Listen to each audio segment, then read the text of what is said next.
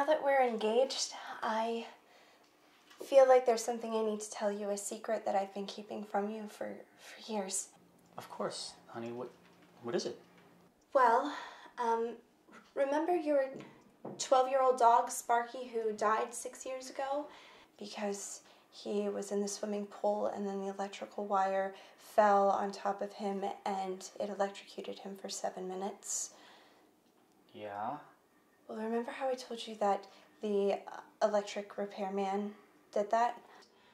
Yeah? Well, I hated that dog, and so I climbed up the pole and I cut it myself.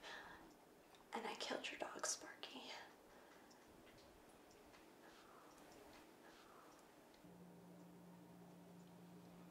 You know what? It was kind of a relief. That dog was so damn old anyway, I was gonna have to put him down. You did me a favor. You saved me from a lifetime of guilt. Oh, okay. And I have a confession as well. You do? Yeah. You remember 3 years ago when all your clothes got burned up in the dryer? Yes. I had gotten drunk and played around with the blowtorch. It was you? Yeah. Honey, I had the greatest realization that day that all my clothes sucked, and I had this giant reawakening, and I was able to find my true sense of style because of that. Oh! Oh, okay, so remember that Mustang that you absolutely loved, and I said it got stolen? Yeah? Well, it wasn't stolen because I sold it, and I went to Hawaii for a month and used all that money to invest in the very first all-male, all-Samoan strip club. We're competition with Thunder from Down Under.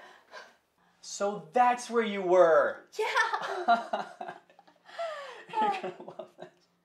I got you fired 3 weeks ago. You what? Yeah. I was all insecure about you being an alpha female and making more money than me, and I didn't want you to get a promotion before me, so I made up a whole story about how you were embezzling money. Honey, I was going to quit the very next day. And now you can collect unemployment. Yes!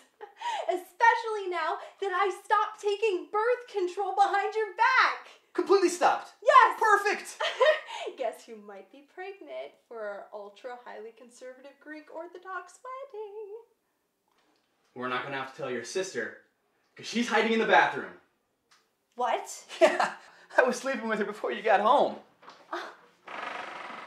Oh Here. my God. That's why you haven't been calling me back within a few weeks. You know, I told him he could sleep with whoever he wanted to. I just didn't know it was you. Wow, you two are perfect for each other. No wonder you're always using his toothbrush and you use her hairdryer all the time. What?